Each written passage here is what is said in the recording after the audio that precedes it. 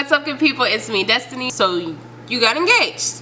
Great. And now you want to take your own photos to save some money. If you feel like you're confident enough to take your own picture, then I'm going to give you these 3 easy steps that you want to think about before you take your engagement photos. So number 1, do your research. This includes rules and regulations for where you want to shoot. You want to make sure that you can take pictures there without getting fined or banned or whatever, especially if it's not like a public Parks and Rec sort of situation. Do your research on what you want your end product to look like, okay? Pinterest is your best friend. Do your research on how to pose as a couple together, how to kind of pose your partner if they're not familiar or comfortable in front of the camera. Also, the weather is part of research.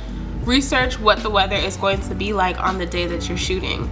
I probably could have done a better job with this, but I don't think it would have really mattered. It was freezing cold. Like, it was so bad. A lot of people don't think that Texas gets cold, but sis, I'm out here in a sweater, which was smart, but like my skirt is just a skirt. I don't have any, I had some fishnet stockings, but I mean, fishnet is covering nothing. My poor fiance was like, he's a big guy, so he wasn't as cold as me, but he didn't want to take off his jacket either. But I was like, babe, we gotta get the picture. I was like, this would be really cute, like if you take your jacket off, because we're kind of matching, mix matching a little bit.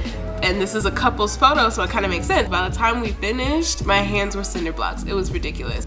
Number 2 is location, location, location. Okay, use Google Maps or Instagram. You know, if you have no idea of like where you may want to shoot, also think outside of the box. Use social media. Just see where people are taking pictures, or just see where people are going.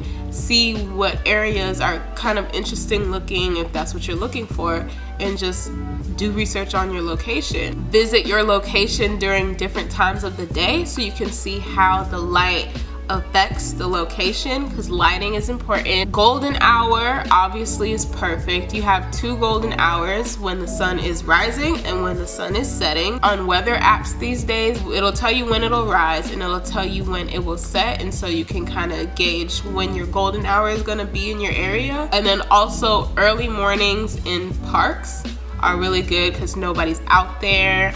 If it's like a cloudy day, or if there's gonna be overcast, early morning overcast is really beautiful. Again, visit your location during different times of the day. Figure out what location you're gonna shoot at, and then kind of do a little bit of research on when would be the best time to shoot at that location. That brings me to number 3, is to gather your supplies. A hot tip is to pack everything in a small bag, little duffel bag. Just have everything. If you're gonna have props, have it all in one bag. It's easier. You stay organized and you're ready to go. If you get kicked out, you just grab the bag and go. The supplies includes tech, gear, and wardrobe if you're going to do a wardrobe change.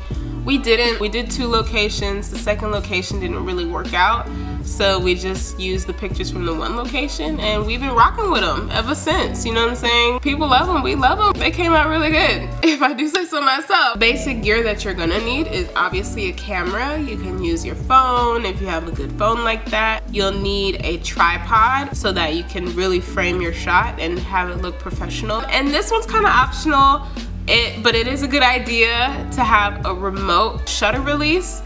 If you have a camera where you can like release it with your phone, then you can do that. So that's the basic gear. I mean, you don't really need a whole lot else. Everything else is completely up to you. You do what you want to do, you bring what you want to bring, and use what you got. Don't go breaking the bank just for some pictures. That's the whole point of taking your own pictures, is to save money, okay? Anyway, that's all I have for you guys this time. I hope you enjoy it. If you do, share this video with somebody that's getting married, or just somebody that you may think need this information. If you're getting married, let me know. I'm really into weddings and people's processes and their planning process, and I just think it's a beautiful thing when 2 people decide to come together and really do something. Let me know in the comments below, or on Instagram at The Manifest Destiny. If you have any more questions, hit me up. Hopefully you come back next week for whatever I have for you next week. If not, then I'll just see you when I see you.